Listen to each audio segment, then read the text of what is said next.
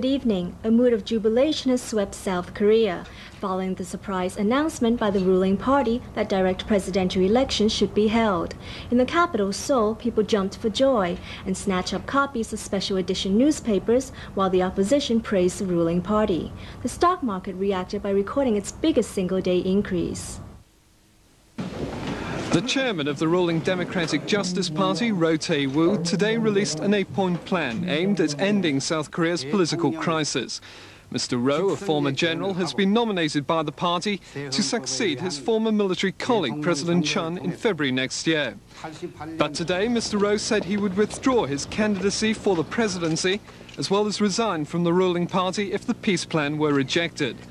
The main point concerns direct presidential elections under a new constitution. But Mr. Roh also agreed that there should be more democracy and all political prisoners should be released.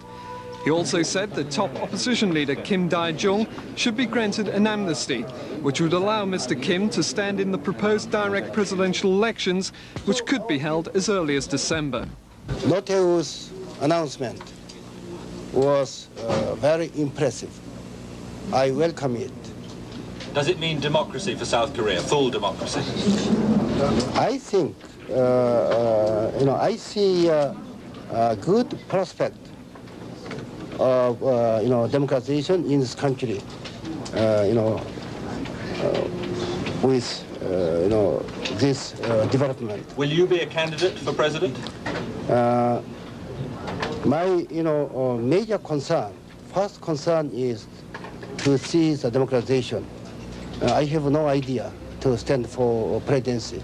Another leading opposition leader, Kim Young-sam, also welcomed the dramatic turn of events, which followed some of the worst political disturbances in South Korean history.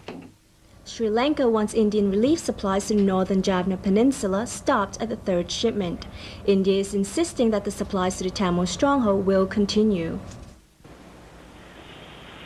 The two Indian ships that brought the 800 tons of essential supplies to the Jaffna Peninsula port of Kankasantarai are still being unloaded. Medical supplies were the first items to be distributed, and now grain and cooking oils are about to be dispatched to 400 Tamil centres across the country. The army is keeping a check on the activities at the port as the work continues.